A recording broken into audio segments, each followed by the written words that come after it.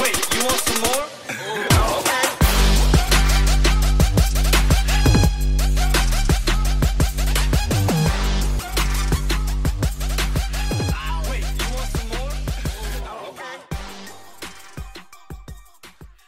Welcome to SIB. She is Boston. She is business. She is beautiful. She is brave. She is everything.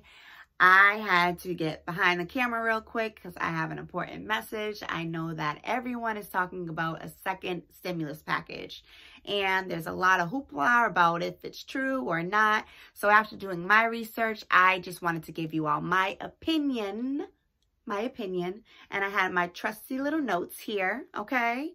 And in the article I read, it said that Friday, May 8th, Senators Sanders, Markey, and Harris proposed for the monthly Economic Crisis Support Act, in which this proposed to give a second stimulus package, which is going to be given to Americans that make under $120,000. A monthly check of $2,000 and $2,000 for each child, but capped at 3 children. They want this proposal to be retroactive to March and end 3 months after the pandemic is over. Okay?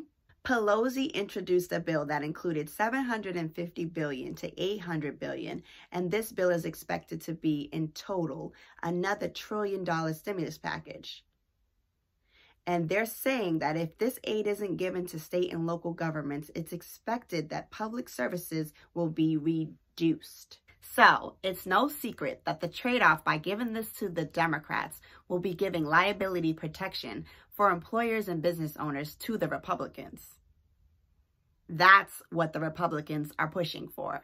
So I think it's unlikely, because people are saying that this is not going to go down. I think it's unlikely to say that. My personal opinion is that I do think that there is another stimulus package on the way.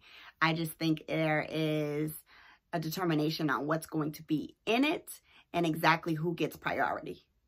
So that's your girl, Miss DADDABBO. Check me out for more updates, interviews. Please comment below. Bring on all my female entrepreneurs. I want to talk to you, get to know you, see what we can do as a community to help your business grow. Till then, peace and love.